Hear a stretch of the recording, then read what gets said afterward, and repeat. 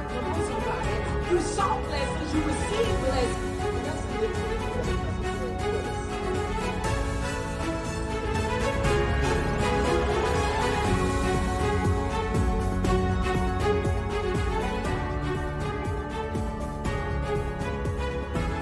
Everybody all in. Yes. You still all in? All in. See, let me tell y'all something. Nothing happens in the earth realm without God revealing truth to his prophets. The Bible says that I reveal secret things to my prophets. So there are prophets all over the world that whatever has happened in this world, prophets have revealed it. Prophets have disclosed it to the people. Yeah. Now, whether the people listen or not is up to them. That's right. So we have to do our parts and give you what the Lord is saying. And God is telling me to tell you, he said, think it not strange that as the exposure comes, he said, the blessings are coming as well. Yeah. He said, I'm about to fill your cups. If you're all in with me, he said, watch what I do for you in this hour. And the Lord told me to tell y'all in my message this morning, he said, go, he said, fight, and he said, win. Amen. Go, fight, and win. He is looking for a Joshua generation to rise up in this season like never before. And he's looking at each and every one of us and he's saying, Joshua, I need you to go. I need you to fight. And I need you to win. This is the year that a new Joshua generation is going to rise up. Go with me to Joshua 1. And I'm going to be quick. I'm going to read to you from the NIV version. It says, after the death of Moses, the servant of the Lord said to Joshua, son of Nun, Moses' aide, Moses, my servant, is dead.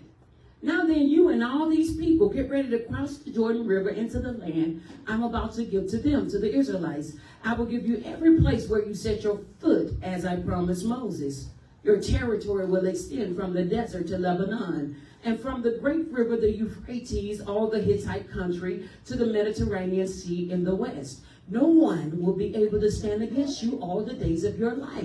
As I was with Moses, so I will be with you. I will never leave you nor forsake you. Be strong and courageous, because you will lead these people to inherit the land I swore to their ancestors to give them. Be strong and very courageous. Be careful to obey all the law my servant Moses gave you. Do not turn from it to the right or to the left, that you may be successful wherever you go. Keep this book of the law always on your lips. Meditate on it day and night, so that you may be careful to do everything written in it. Then you will be prosperous and successful. Have I not commanded you? Be strong and courageous. Do not be afraid and do not be discouraged, for the Lord your God will be with you wherever you go. So Joshua ordered the officers of the people, go through the camp and tell the people, get your provisions ready. 3 days from now, you will cross the Jordan here to go in and take possession of the land the Lord your God is giving you for your home.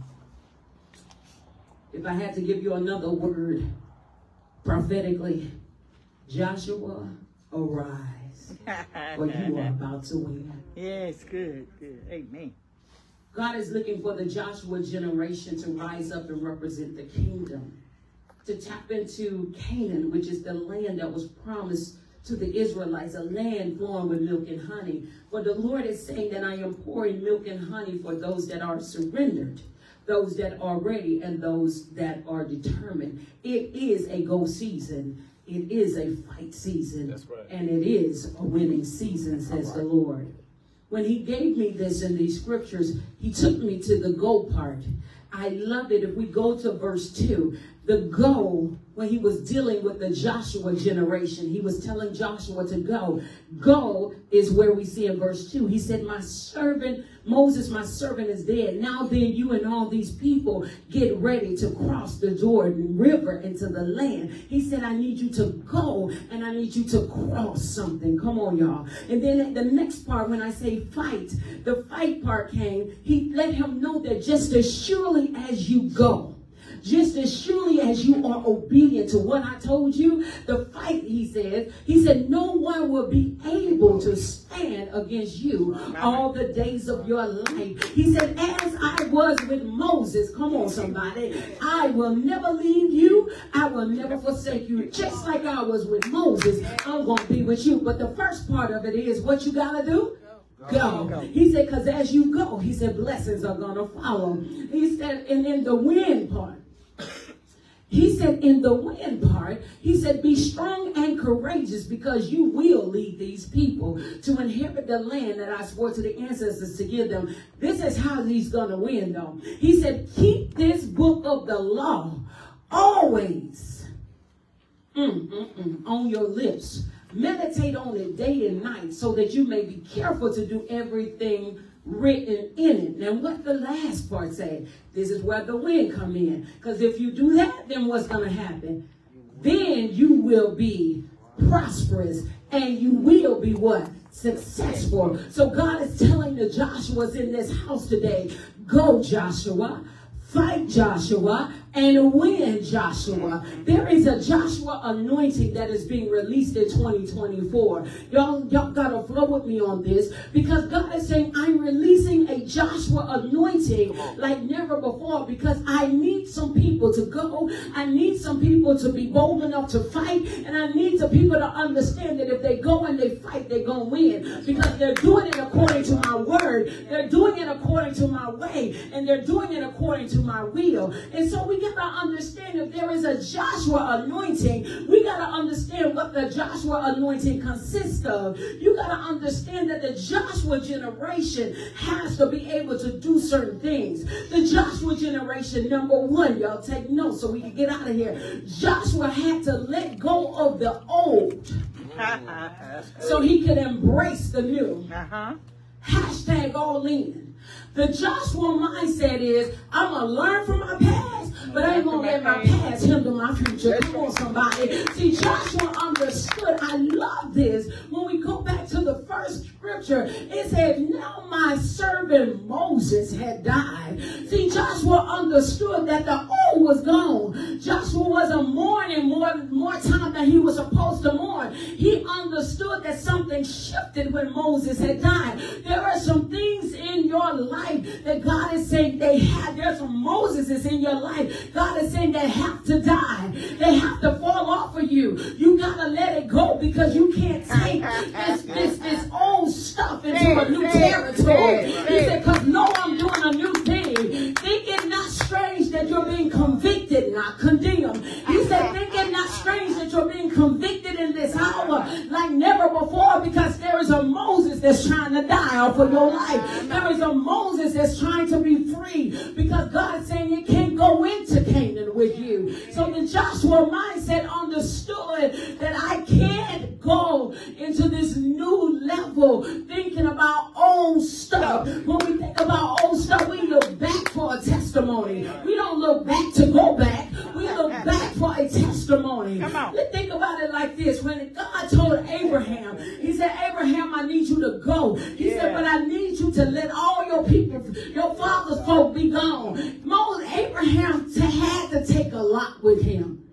It was something about his past that he didn't want to let go of. And when he brought his past into his next level future, he found all kinds of trouble. He went through all kinds of situations. But here's the thing about a Joshua generation. They understand if I don't let go, God can't do what he gonna do. If I don't let go, God can't move how he needs to move. And so God is commanding some Joshua's right now to let go and let God. He is commanding some Joshua's to let go and let God. He said, if you look back, he said, you better look for a testimony. He said, don't look back to go back. Ask Lot's wife why did she look back. If she could talk, she would tell you, don't do it. Because when she looked back to all the sin and the lifestyle that she used to live, she became stuck on stupid. She couldn't even move. She couldn't go forth in purpose. The Bible tells us she turned into a pillar of salt. And she was not able to go forward in the things of God.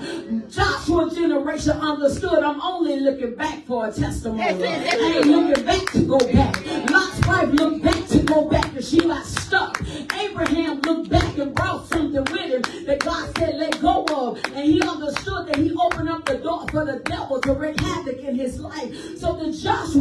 generation, as we go into 2024, he said, you don't need to be looking back. He said, you need to be moving forward. He said, just like I told you to let it go, let it go. Let it go. The next thing that the Joshua generation understood, they didn't dwell on the past.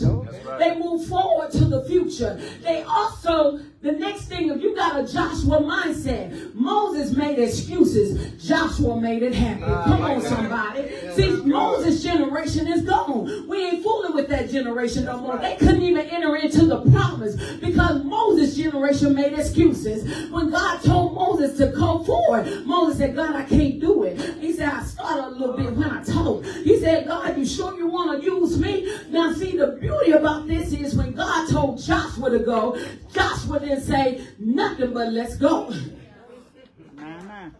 You got to understand that Moses tried to make excuses as to why he couldn't be great. Joshua heard a word. And after he heard the word, the Bible said he went to his men. He said, in 3 days we crossing over. Come on, somebody. He went to the men and he said, in 3 days we finna make it happen. In 3 days, God is about to give us a new territory. In 3 days. See, when God told Joshua something, Joshua took it to the camp and he began to prophesy what the Lord was going to do. When God told Moses something, Moses made an excuse. So the Joshua generation, he said, if you're going to move forward in me in this hour, he said, you can't keep dwelling on your past. And he said, you can't make no excuses as to why you can't be great. Come on, somebody. Don't make excuses as to why you can't be great. He said, just go and be great, just like I told you to be.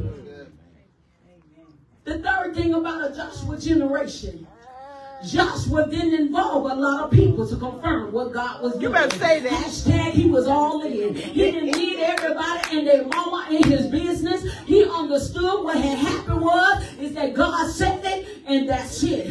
See, the Moses generation, y'all watch this.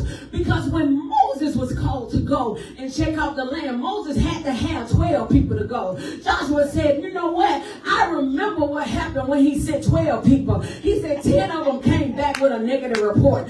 10 of them came to try to change my mind. 10 of them tried to let the people miss out on God. He said, but the Joshua and the Caleb generation said, if God said it, then that's it. If God said it, then we're going to take over the land. If God said it, we're going to do nothing but bustle move on the head of the devil. So Joshua generation said, I'm not going to do what Moses did. Moses got everybody in our business. Joshua said, we don't need everybody in our business. He said, I'm going to send 2 people because 2 prophetically means establishment. He said, I'm going to send 2 people because they're about to get some stuff established in this hour. Joshua generation understood the assignment. Come on, somebody. They understood the assignment. And they said, we ain't finna have everybody in our business. We're going to make silent moves. Come on, somebody. We're going to make silent moves. You'll see it on Facebook later when it's already done. He said, well, until then, we're going to move silently. And I got a select couple of people that I'm going to be talking to in this season. Because Moses messed up when he got everybody in his business. You better say that. You better say that. Yes. Joshua generation. Joshua generation. The next thing. Hallelujah. The Joshua generation understood the power of faith. They understood the power of faith while the majority of the people questioned God. Joshua said, no. If God said it, that's it. See, you got to understand that you can't be scared of what Canaan is about to bring you. You're right. See, let me tell you something. Some people, when God say, listen, this is where I'm taking you, this is where I'm going. Right. Some of us will turn into a Moses and say, well, God, I ain't got enough money. Well, God, I just lost my job. But God, how is that going to happen? Well, God, I don't understand. But God, and then we begin to ponder in our hearts, how in the world is this going to be? See, let me tell you something. If you have that mindset, you have just classified yourself in the Moses generation. Because the Moses generation was trying to make excuses and figure things out. The Joshua generation just did it. Yep. They did it scared. They did it overcoming fear. They did it relying on God. They did it by tapping into faith. They did it because they understood understood their assignment. And in order to understand their assignment, they had to get out of their flesh. Come on, somebody. You let your flesh dictate where you go and how you move in 2024, then you're going to miss God. If you let your flesh interfere with your marriage, if you let your flesh interfere with your faith, if you let your flesh interfere, you are going to miss God. The Joshua generation said, I can't let my flesh mess this thing up. You better say that. But I got to walk in the Spirit. And in the Spirit, there is faith. In the Spirit, there is no doubt that God is who he said he is. The Joshua generation did it by faith. Number 5, the Joshua generation had a conquering anointing. They were all in. All they wanted to do was win. Win. And win. No matter what. If God said it, that was it. They had a, I'm going to take over. Everything God said was mine mentality. See, the Moses generation could only see it from afar. Well, let's tap into why they could only see it from afar. They began to mutter and they began to complain. They began to just talk about all kinds of stuff. And then Moses got mad because they was talking so much. And Moses got mad and he started hitting stuff when God said speak to stuff. See, the Joshua generation didn't start hitting because they were frustrated. They just started moving. Come on, y'all. See, in the middle of stuff, we begin to get so frustrated and get caught up in our emotions. We begin to hit people with our words. We begin to hit people with our complaints. We begin to hit people. That shows us that we're moving by the flesh and not by the Spirit. Joshua didn't move by the flesh. Joshua moved by the Spirit. And he said, you know what? I ain't going to complain. I may not have everything to go into the promise, but because God said it, I'm going to tap into it. Yes, God. It was a faith thing for the Joshua generation. The Joshua generation. Number 6 was a people of the word. Watch this.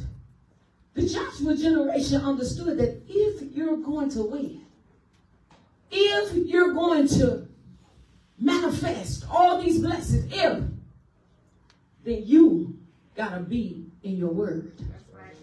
Not only do you have to be in your word, you got to do the word. You got to meditate on the word. That's right. If you're going to win, you got to put the word to work. Yes. Oh, come on, G, y'all got to get this. You got to put the word to work. God told Joshua that the key to his success will be that the book of the law never depart from his mouth. He said, but you need to meditate on it day and night so that you can be prosperous and be successful. And so whenever you're going through, the problem is a lot of times if you're going through financial situations, you better put a word on it. God has called me the head and not the tail, above and not beneath. He said I'm a lender and not a borrower. He said that he has never seen his children forsaken. No, the righteous begging for bread. See, a lot of times we can go to war because we don't know the word to put in the atmosphere. And then God said if you can put the word in the atmosphere, you'll never lose. Come on, somebody. You'll never lose. He said all you got to do is put the word to work. The word will work if you work it. Come on. He said the word will work if you work it. A lot of times the Joshua generation, they considered what God said. And they begin to put the word to work because they knew that the word worked. So when you're going through any situation, you need to have a scripture for that. Jesus. Number 7, the Joshua generation didn't tolerate foolishness in the camp. Come on, somebody. Y'all listen. If we all in 2024, we ain't finna tolerate foolishness. Baby, we finna get our whole life.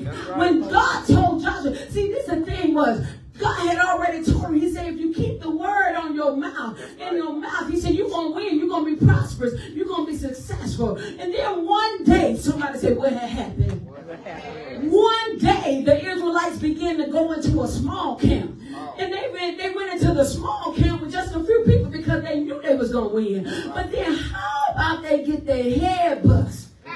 the white men and came running back. And they was like, Joshua said, wait, time out.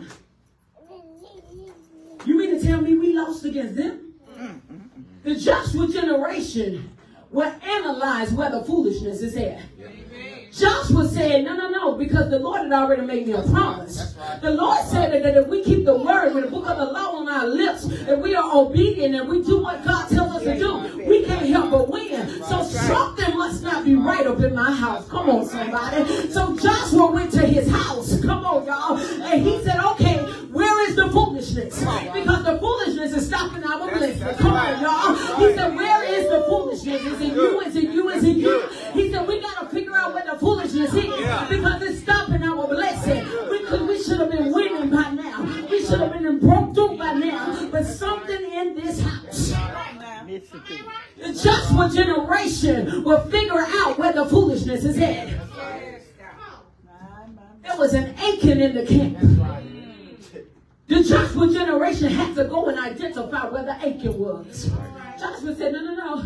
He went to the Lord. He said, now, Lord, you said that as long as we did X, Y, and Z, we was going to win. And he was crying out to the Lord because he was upset. The Lord said, why is you crying out to me? He said, pick your face up, pick your lip up, and go to your house and figure out what's wrong in your house. Come on. He said, go to your house because you ain't winning because something in your house ain't right. And Joshua went to his house. He said, who doing the foolishness? Who in here messing up our blessing? Who in here messing up our blessing? You got to identify. You got to be bold enough to say, you messing up our blessing, bro. You messing up our house, bro. You going to have to fix this thing, sis, because you messing up the overflow. So Joshua went to his house, and there was an Achan there. Achan said, yep, it was me. I'm so sorry. I'm so sorry. Achan said, it was me. It was me. I'm so sorry. I messed up. You know what Joshua did? He was so bold about the things of the Lord. All the people began to stone Achan. And everything that he took that the Lord told him not to take, they piled it on top of Achan. And then they put fire to him and burned him up. Joshua was not playing. I ain't telling you to go burn nobody up in your house. But you better go deal with the foolishness. You better go figure out what's stopping your blessing. You better figure out what's keeping y'all stagnant in the name of Jesus. That's right, Pastor. That's it. Joshua wasn't praying. Okay, foo-foo, that's what we doing? Oh, we finna get this thing together today. Because what we not going to do is mess with the favor of God. Amen. What we not going to do is mess with the overflow of God. What we not going to do. Come on. Say that. The last thing. The Joshua generation is a generation of accomplishment. They did what the Moses generation couldn't do. The Moses generation could only see it from afar. And I dream of a genie kind of thing. I see it. But I can't tap into it because I'm not Joshua. But what was Joshua? Joshua was faith. Joshua didn't play with the foo-foo. Joshua was the one that said it. If God said it, that's it. Joshua didn't make excuses as to why they couldn't press in. Joshua. Moses made excuses. Moses did. He let the people get the best of them. They complained the whole 40 years in the wilderness. They just did so much things even after seeing all the miracles of God. And Joshua was like, I can't be like Moses. I gotta accomplish. God told me to accomplish. I ain't playing with Achan. I ain't playing with you with little faith. I can't deal with disobedience. Right. Amen. I can't deal with all of that. I can't bring my past old bad habits into this. The lust of the eye, the lust of the flesh, the pride of life, the smoking, the sipping, the drinking, the tipping, the like that. God said, I can't pour new wine in that old mess.